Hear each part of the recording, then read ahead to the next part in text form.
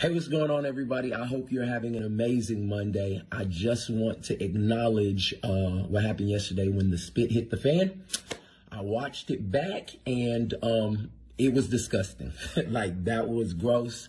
I want to validate everybody's feelings.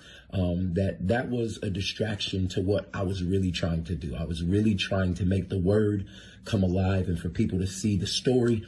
But yesterday it got too live, and I own that. And I just want to make sure people know that we want to help people. We want people to see Jesus. We want people to feel loved. We want people who are desperate to be able to find hope.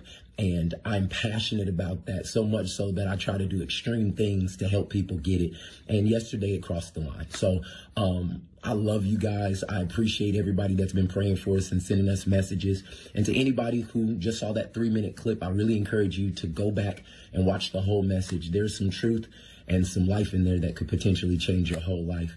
When Jesus spit on that man, he was blind and then he could see. For my brother, who I love and honor so much, I just called him. He was bald before I spit on him, and he's still bald today. So no miracle here. And so next time I'll rethink and do something differently. I love everybody. I'm praying for everybody. And Transformation Nation, thank you for riding. We're going to represent God to the lost and found for transformation in Christ. All right, everybody, have an amazing week. Peace. It's not a game. It's a rich thing.